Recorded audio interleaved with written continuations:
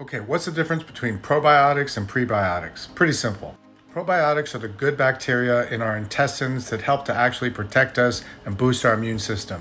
And prebiotics are actually the fibrous nutrients that the probiotic good bacteria need to feed off of in order to grow and thrive in your intestines.